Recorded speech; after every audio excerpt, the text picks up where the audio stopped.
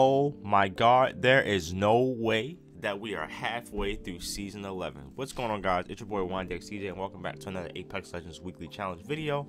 In this series, I tell you guys all the weekly challenges for each week and the best way to effectively complete them the fastest way possible to get that battle pass to 100 as quick and as efficiently as you can.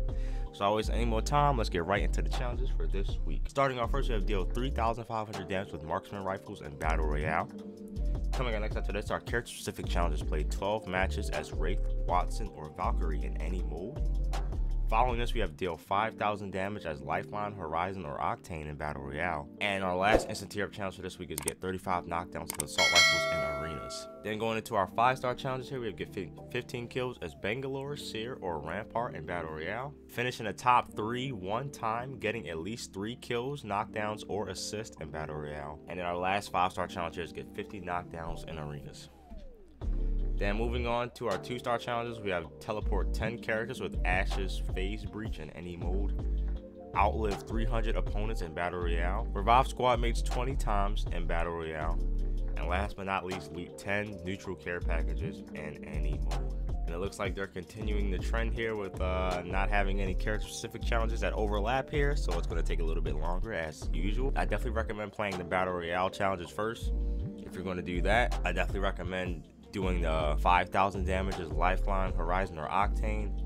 With that, you should also be able to knock out the 3,500 damage with marksman rifles, possibly finishing that top 1 with the 3 kills, knockdowns, or assists. Outliving 300 opponents should come easily with that.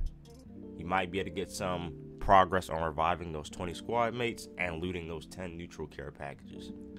Then once you finish that, you could then continue your battle royale challenge progress by getting the 15 kills as Bangalore, Seer, or Rampart, or you can switch over to the play 12 matches as Wraith, Watson, or Valkyrie and play battle royale challenges. Finish those battle royale challenges up, and then if you want, go into the arena challenges and get the 35 knockdowns with assault rifles and the 50 knockdowns in general. And if you haven't finished looting the 10 neutral care packages, then you can do that. And then once you finish that, you should be well on your way to completing all the challenges for this week. After that, you should be left with either playing the 12 matches as Wraith, Watson, or Valkyrie, or getting the 15 kills as Bangalore, Seer, or Rampart, depending on which second challenge you did for your characters.